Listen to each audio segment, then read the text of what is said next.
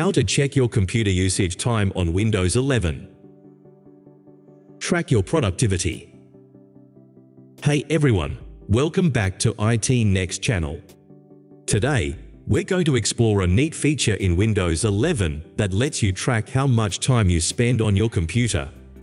This can be eye-opening, especially if you're curious about your productivity or looking to manage your screen time better.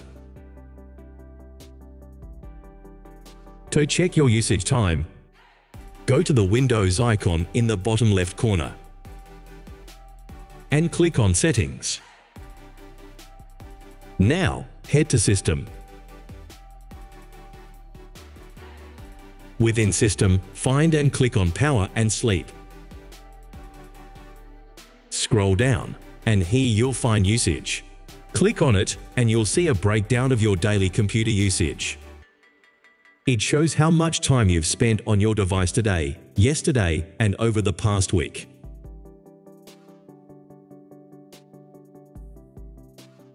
You can also view the time spent on each specific app. This feature is great for self-awareness. It lets you see where your time goes, and you can use this data to make informed decisions about your computer habits.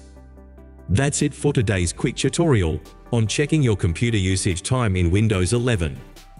If you found this helpful, give it a thumbs up, subscribe for more Windows tips, and let me know in the comments if there's anything else you'd like to learn.